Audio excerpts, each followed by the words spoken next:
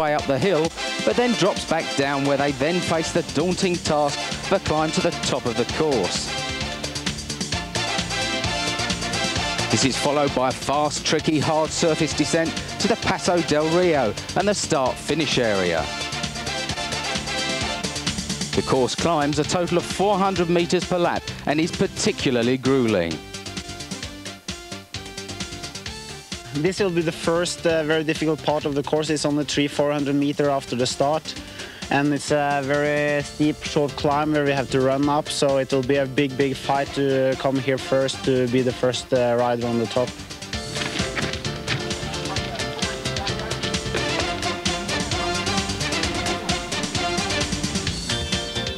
Here we have a short, steep downhill. It's a little bit tricky with a sharp corner in the bottom with a lot of loose sand, so it can be some crashes here in the race with when all the riders are coming.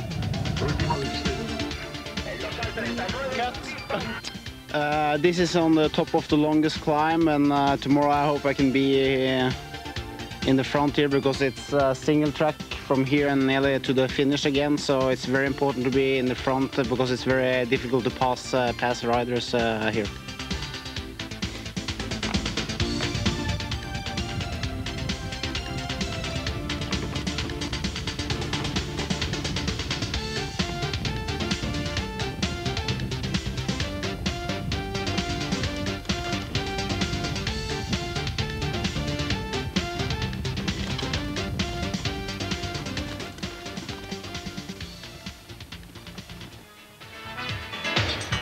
We talked to Alison Seidel just before the race. Alison, Spain is the first start in the new World Cup season for you. You are still busy in road racing and mountain biking. How do you make it? It's basically just road racing for training now. I don't really have any goals on the road other than to use it for preparing for the mountain bike World Cup races. Why did you decide to start the new season in Spain and not in Australia for the first competition?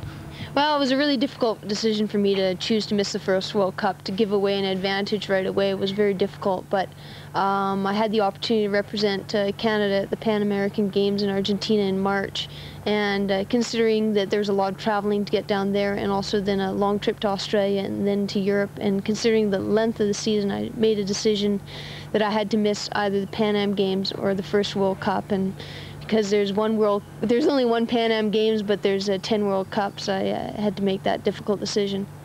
You had a really successful season last year. You didn't have so many wins in the World Cup, but at the end you became world champion. So what are your main targets for this season? Well, it was a difficult season for me last year in that my spring performances definitely were a lot less than I had expected. And I was just very, very pleased that towards the end of the season I was performing at the level that I'd hoped to perform at the beginning of the season, all through the season. I think this year the problems that hampered me in the spring aren't bothering me right now, and I should have a good spring, and from there then decide really how my focus is for the remaining World Cup races. Of course, the World Championships, again, to me it's the most wonderful race to win in cycling, and that's a big objective again for this year. How was your preparation on this new season? I didn't really do too much different other than, with each passing year you gain a little more experience, you refine your preparation for the next season. And I think for me, each year I include a little more sports outside of cycling in my winter preparation. So being a Canadian, of course, I play a little more hockey each year. So, but other than that, no real big differences, including a lot of road training in my my mountain bike program as usual. The views of world champion Alison Seidel.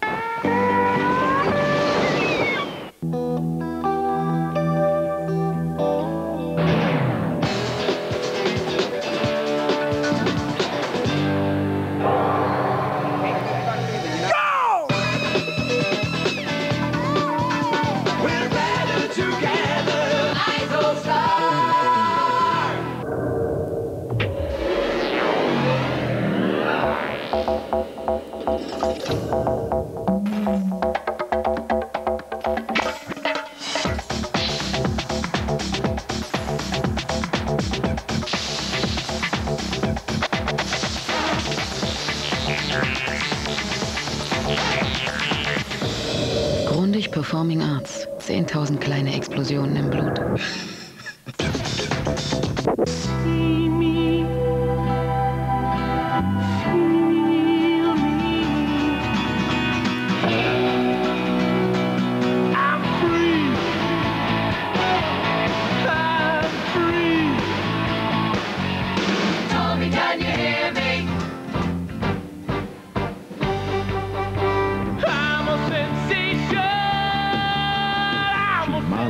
The original bike components.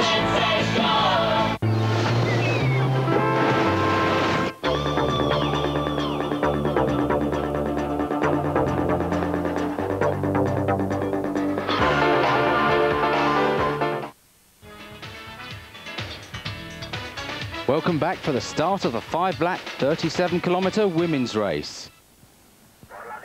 With over 50 riders competing today, competition will be at its peak to get to the climb first.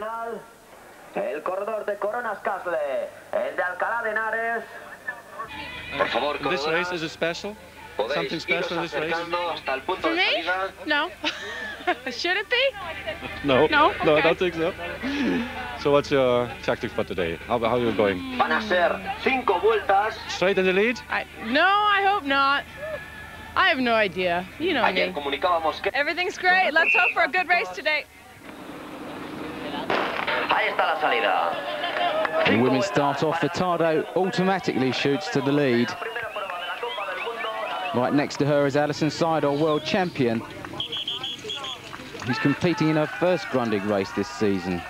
As per usual, they always have a hill at the start of the race, just to stream out the riders. Just look at that hill, that is very anaerobic.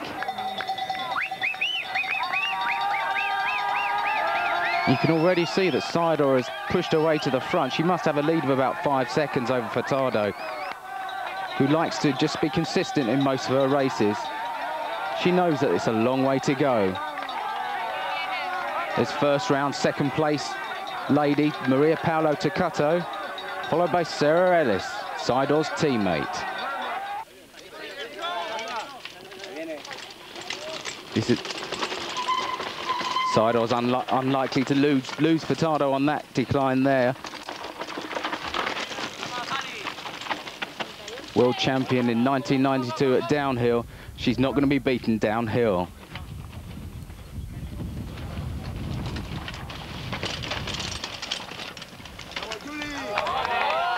Also looks like she's pushing a very good big gear as well.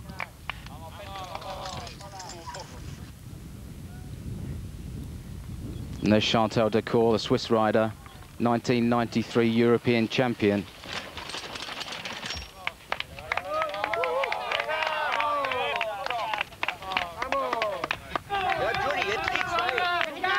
And it looks like Petzo's caught Furtado. They seem to have quite a big gap over the chasers, though.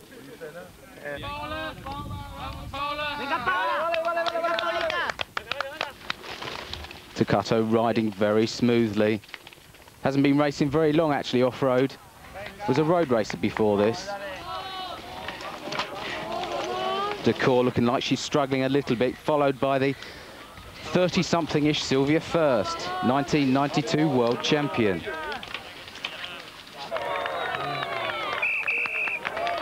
Oh, Furtado as comfortable as ever. She really is so strong. She must have opened up a 10-second lead over Petzo. Surprise winner of the 93 World Championships. She seems to be coming back to form.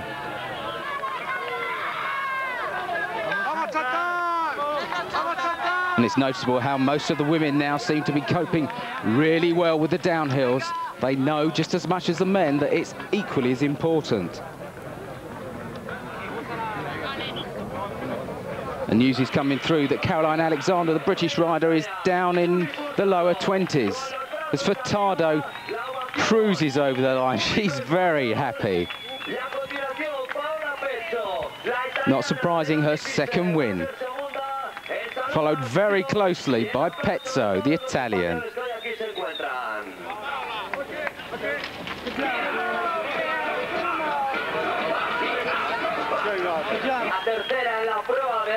And there's third place rider Chantal Decour. So that's a GT 1 and 3 today. Do you like those races much more than being in the lead and having a gap to the next one of 2 minutes or more? It depends on the course. On real long middle ring climbs, I think I prefer to be alone because that's usually what I excel at. On a course like this, I was more than happy to stay with people and kind of hang on because, like I said, it's not perfectly suited to me. There's confirmation of Furtado's result. Only 10 seconds in front of Pezzo. And again, that's a familiar looking sight. Furtado, #1 in the rankings. Catch us after the break.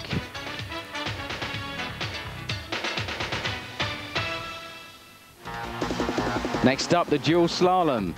A very short, intense battle between two riders pitted against each other. It's a very similar to the slalom in skiing and requires superb handling techniques. Aggression is the order of the day.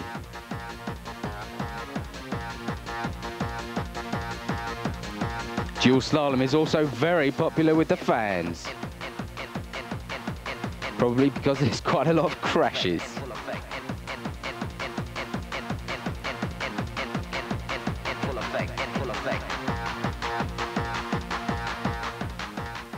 Unfortunately, it snowed on Saturday, making the racing that much harder. But the final in the women's event came down to a battle between 1993 downhill world champion Giovanna Benazzi from Italy and Spaniard Inés Rodriguez, with Benazzi pipping her just at the line, wheeling over the finish. She looked very happy.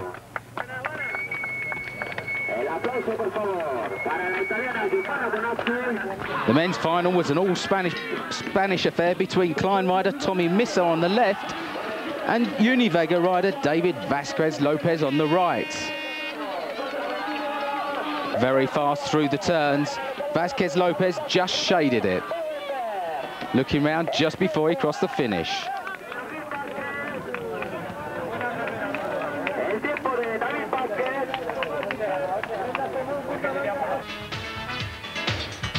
At every Grundig race, riders have to put their bikes through a check to make sure they're in good working order, and also to tag them so they finish on the same bike, which is a UCI stipulation.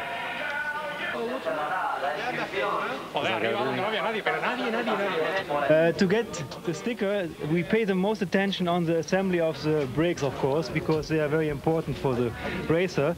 And if the brakes are not correctly adjusted, then he might have problems with descending.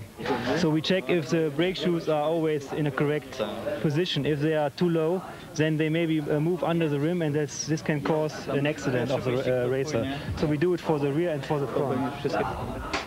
But in this case, everything is okay. And then we check the shifting performance. Could you just hold the bicycle up? Sure. We shift all the gears to make sure that the shifting is correct.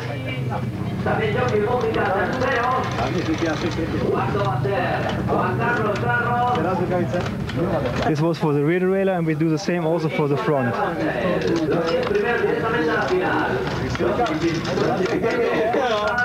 Also, we check if the bottom bracket is correctly adjusted, or if it's loose, and we have also to replace it if it's not okay. And we also check the head parts.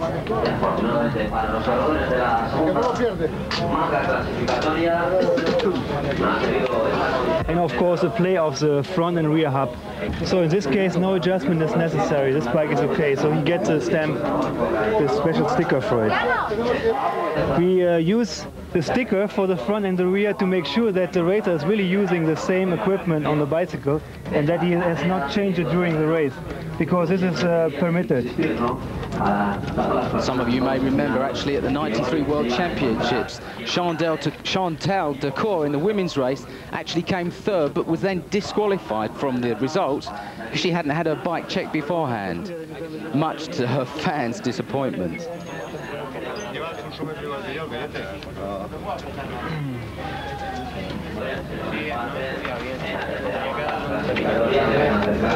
In addition, we put also a sticker here on the front page, here on the number plate. That's all. Good, thanks. Now we'll take a look at first round victor, Rune Højdal. This is my fourth year, so I had one World Cup downhill victory before, so it was great also with the cross-country victory. So what did you do in the winter? How was your preparation for this season? No, I don't know. This winter I've been working again. I was working for 3 months, October, November and December, and okay, I only work 4 or 5 hours a day. But anyway, I feel I didn't train so much this year. I've done a little bit of the training this year. Last year I was training very much with the road team, very long and maybe too slow.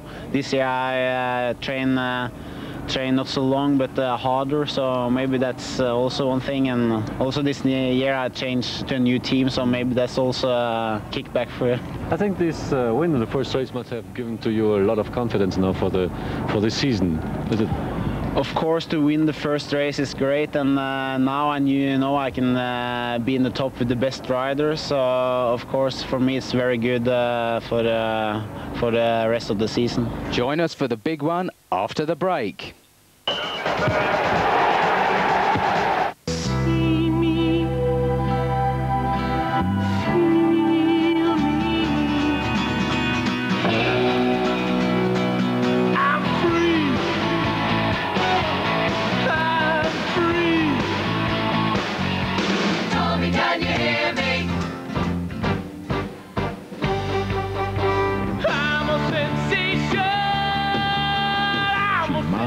The original bike components.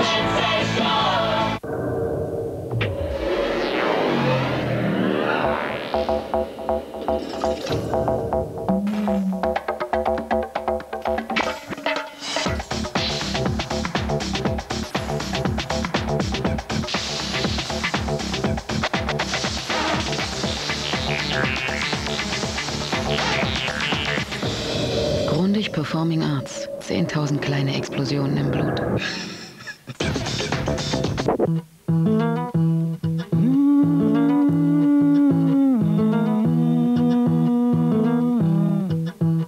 A million years ago, people used to run through the woods and climb up mountains and dance in the moonlight because there wasn't anything better to do. There still isn't.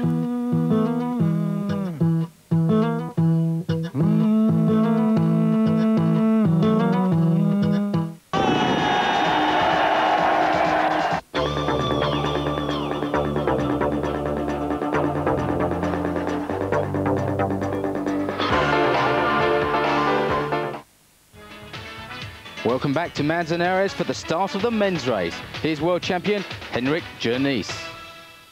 I feel all right, but I've been a little bit sick after Australia, but I think everybody was sick coming home from the heat home to the cold, so I'll see how it goes. Daniel Pontoni, second in Kansas, saying he just wants to finish. He's also saying that it's a course made for cyclocrossers, but he feels a little bit fluey today, like Henrik, but he'll be trying to do his best. Thomas is asked also how he's feeling today, and like Pontoni, he's feeling a little sick as well. Seems like all of the racers have had the flu, but he again is going to try his best. And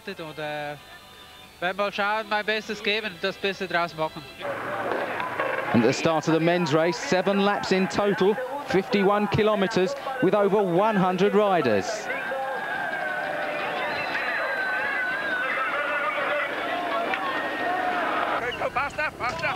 Henrik Jørnies in front there.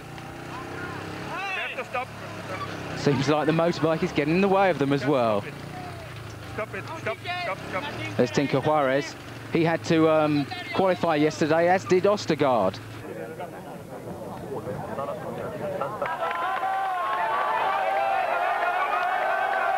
This is up the second of the climbs, and there's Juarez.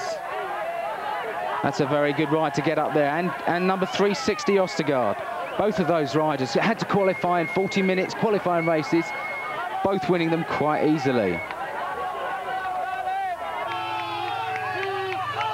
Some riders obviously taking their time, just twiddling up there, using very small gears. Some running a la cyclocross, some just honking. What a melee. And there's first round victor Rune Heidel. He's up in the front again. What a sensation. And Juarez. My word, that is a fantastic ride. Followed closely by Ostergaard. Both those two. Incredible to get to the front so soon. And there's Britain's Gary Ford and David Baker. There's number 3, Thomas Frischknecht. Not feeling too good today, but he's obviously up there.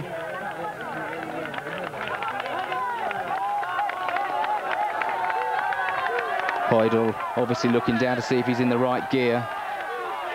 Juarez usually pushes a fairly big gear up hills, but he's having to stop there. A little way further back is Ostergaard. It really is incredible how these races are so tight now. Riders you wouldn't have thought were up there, would be up there, are indeed up there. And there's another British rider, Tim Gould, really storming. He's really coming back to form now. And there's 90 world champion Ned Overend. He usually starts quite slowly, actually. Frischknecht still in it. Tomac, the showman. Wherever there's a camera, he's sure to perform. And who would have thought, actually, today that it'll be snowing in Spain? What a contrast to Australia. 31 degrees in Australia, 35% humidity. Here in Spain, it's snowing. It's only about 5 degrees as well. There's Heidel. He's just a little way off the back now.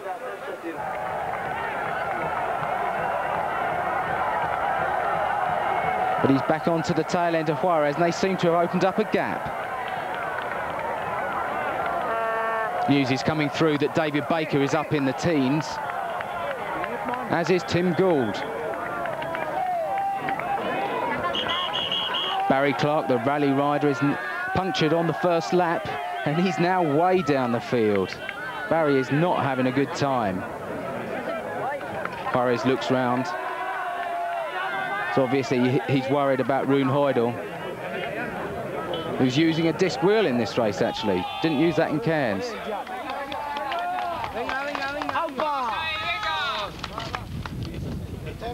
And there's something for the future as well. Disc wheel on the front of Ostergaard's bike. It really is amazing how much bicycle technology is coming over from motorbike technology. These 3 riders really do seem to have it in their grasp to win this race. That wasn't too clever from Ostergaard. He usually likes the mud of the cyclocross.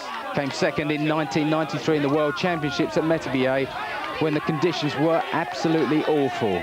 Not like today. It was really wet and muddy. And there's Britain's David Baker, along with the Frenchman Dupuy and 1990 world champion Ned Overend. Unfortunately for Baker in Cairns, he was lying in about 10th place when his chain broke. So he eventually finished 28th. Seems to be back in the action today. But Ostergaard looks like he's struggling, as does Juarez. Unfortunately for Juarez, he seems to fade towards the end of a race.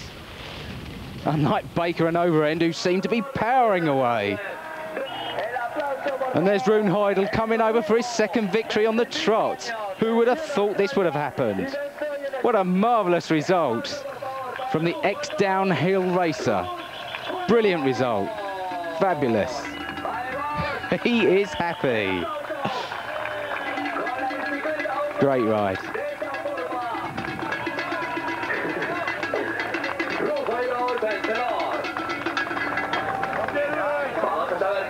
Who's going to come in second? Could it be Baker? No, it's Ostergaard. Another good ride from, well, a relative unknown, really. 1993 was his best result, third in the world. And there's David Baker, the GT rider. Fabulous result from Great Britain. Excellent stuff, David. What a ride. Unbelievable, huh? Yeah, I don't know why. I was feeling so strong from the start today too, and I was before the start today I was just thinking that I will try to keep the jersey to Belgium, because when I've been training I didn't feel this was my course, because it's not so technical, but it seems like the downhill today was making a lot of difference, because I could make a lot of time in the downhill here. There's confirmation of Heudel's victory today by 40-odd seconds, with Britain's David Baker in third. And in the overall rankings, Heudel secures his lead at the top by a commanding 42 points. Join us next week for the third round from Houffalize, Belgium.